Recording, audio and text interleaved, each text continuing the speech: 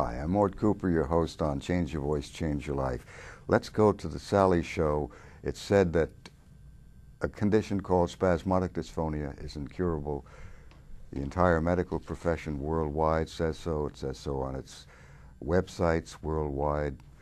My field, the American Speech Hearing Language Association, says there are no cures of spasmodic dysphonia. The drug company Allergan, the maker of Botox, guarantees with the others that there are no cures of spasmodic dysphonia. I've been reporting cures of spasmodic dysphonia for 35 years. So there's a different view and a different take, and let's take a listen to a young lady who had spasmodic dysphonia for 34 years and what she says on the Sally Show. You'll hear the old voice and then you'll hear the new voice, and we'll move on.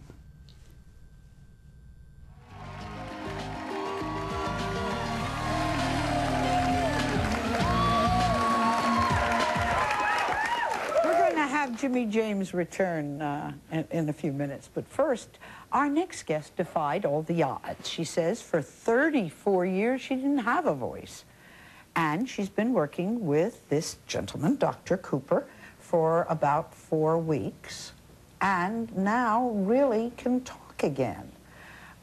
Sylvia, you're going to talk, but you're going to talk the way you talked for 34 years. I think it's important that we hear the difference. What happened? You were 18, and what happened? Well, I was 18 years old, and I had a tonsillectomy. And after the tonsillectomy, my voice got worse. I got a virus, and I got sicker and sicker. And by the time I got rid of the virus, I didn't have much of a voice. It would come and go. Sometimes it would almost be normal. But most of the time, it was never normal. Doctor, what is that called? It's called the strangle voice spasmodic dysphonia. And what causes it? The talking in the lower throat. My take on it is that it's misuse and abuse. The medical community is saying it's an unknown cause, and they look to medical or neurological cause, and I'm reporting cures of this condition for over 25 years.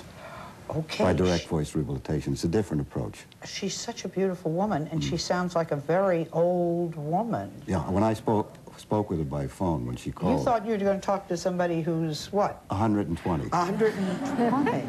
That must be very embarrassing. I would think so.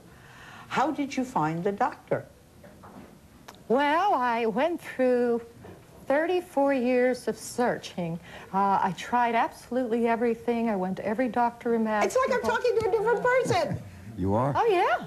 You are? Oh, that's so scary. So you tried everything. I'm sorry. And as a last resort, I had tried botulism 4 times. And after I had the Botox treatments, my voice got worse.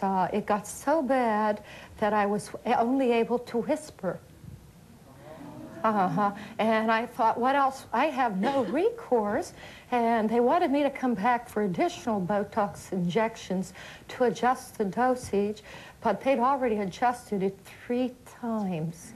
And it just got worse. So I decided to go with a maverick over here, Dr. Cooper.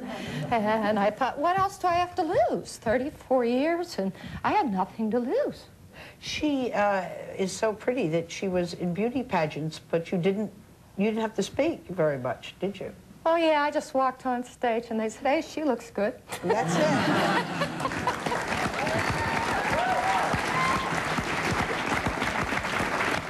Let me add something, Sally.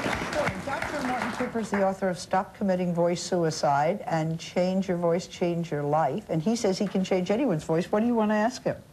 Oh, I don't want to ask him anything. I'm just saying that after 4 weeks, my personality is back. I had become withdrawn, reclusive. I had gone to psychiatrists, acupuncturists, every kind of doctor you could think of. And all of a sudden, when I got my voice back, it's like, hey, the old girl's back. Look out. What's the most common voice problem? The most common voice problem is a tired voice, a misused voice, it fatigues. But she had no voice. I told her when she called me that I believe I can help her come in. And she tried everything her speech therapist wasn't able to help her. She heard me at a medical conference, and she referred her in. How long did it take me to find your real voice? Well, it took my real voice, he picked up in about 5 seconds. Really, I have honest to somebody God. for you. Can you, we have somebody who would like to change her life. Her name is Kelly. Do you think you could help her? If Kelly wants to change, I believe I can help almost everyone. Ah, okay. The individual has to want to change. If they find that the voice is rewarding for them, and I think she they won't wants change. to. Okay, we're back. Work. Okay. We're in studio right now, and what's interesting about this saga about one patient, I have a number of patients who have found their normal voice all naturally by direct voice rehabilitation. All I ask of the medical community that guarantees there are no cures, and they haven't had a single cure in 135 years now. That program you're watching is 9 years old. We are superimposing the new voice on the old voice. It was done at that time, but we're in studio now, and it's 10 years later almost. They guarantee there are no cures. They take away hope, as Sylvia was saying. She tried 4 Botox shots, it left her worse. She tried a number of other things, and it didn't help. And it took 5 seconds for me to find her real voice and a month to establish it. Let's take a listen to Sylvia talking with the old voice again. I'm Mort Cooper, your host on Change Your Voice, Change Your Life. Subtitled today, What's Wrong with Your Voice? We have in studio Sylvia Cheek. She joins with me because she has a condition called the strangled voice. The strangled voice. You've heard about it before. It's when you have difficulty getting the words out and the sound isn't right. Let's hear what it's about. How long have you had this problem with the strangled voice? I've had it for 34 years. You've had it for 34 years. Yes. You're a young lady. You must have had it when you were very young. Yeah, I think it started when I was about 18.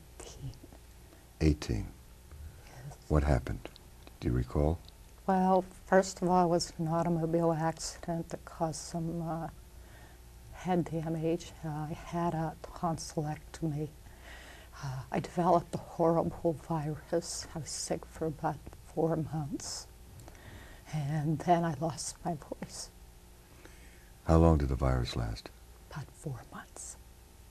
Did you notice the voice changing? Yes. And I went for speech therapy. And immediately, because I was in college, was in my last year, and I wanted to get into my student teaching. Mm.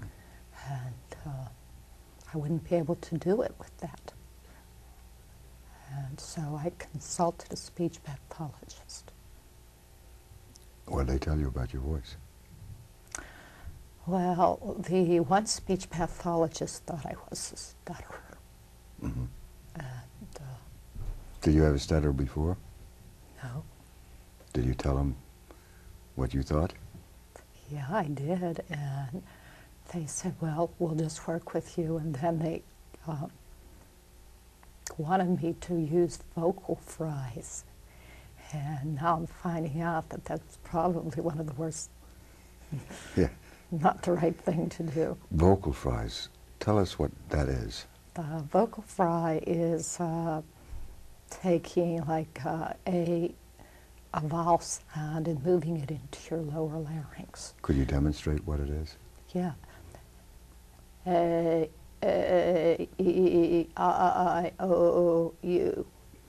Could you count to 10 that way with that vocal fry?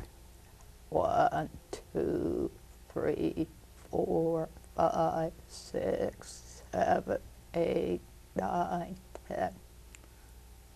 Where do you feel it? Just point to it. In my local, Yeah. right here. Right. Yeah. Did it help you doing that? No, it actually made it worse. Did you tell your clinician that? Yeah, I did, but she told me it would get better and that I should start reading in a vocal fry. So I would do a lot of my research work reading in a vocal fry. And it kept getting worse. Eventually I just quit going because it didn't help. Mm. Then what did you do? Well, I went back to the doctor that did my tonsillectomy. Mm. And I said, what's going on here? And he wasn't sure. And he checked me for allergies and told me I had food allergies. What was the relationship between food allergies and your voice? Well, I had postnasal drip and I couldn't get rid of the hacking cough. And he thought that might be why I had this viral type. You had a cough? Yeah. A hacking cough? Yeah. A cough is quite often related to talking in the lower throat. That's what you were doing. I wrote that in the textbook called Modern Techniques of Voice Rehabilitation, 1973. Nobody told you about it. I don't think they knew. No. Do people tell you it's hard for them to understand you? Yes, they do. What effect does this have on you personally? Well, it makes me not want to talk to people. And it makes me more withdrawn than I normally would be. I'm rather extroverted, and I love being around people, and I grew up in a large family, so I love to talk. And I stopped talking and I started listening. Has had a negative, severe negative impact on you? Of course it was. Mm-hmm. I wanted to be a teacher, and to teach you have to talk. Mm-hmm. What did you do after they told you it's food allergy? Did you have tests? Oh yeah. Yes, I have food allergies, I do. But it didn't help. What did you do after that for your voice? Well, I consulted, I went to my general practitioner, and he told me that it was psychiatric, Mm-hmm. and that I should go see a psychiatrist. So I went to see a psychiatrist. And? He didn't help me either. You notice when you laugh what happens to your voice? It goes up. You've been with me one day. Yes. You came in yesterday. You're spending a month with me. Yes. You've had 4 speech pathologists work with you. Yes. Has any one of them helped you with your voice to bring it back to normalcy? Not over long term. I think it improves slightly with breathing techniques, Mm-hmm. but they never cleared up the problem. You've had some botulinum toxin. I'll just explain that to the audience. Botulinum toxin is the state-of-the-art and treatment of choice in the medical community among ear, nose, and throat doctors for the strangled voice. It's called spasmodic dysphonia. It came in about 10 years ago, and it's the rage. It's called Botox. I understand it's failing all over Europe now, and I personally, from clinical experience, find it fails quite often. We'll just find out from Sylvia Cheek.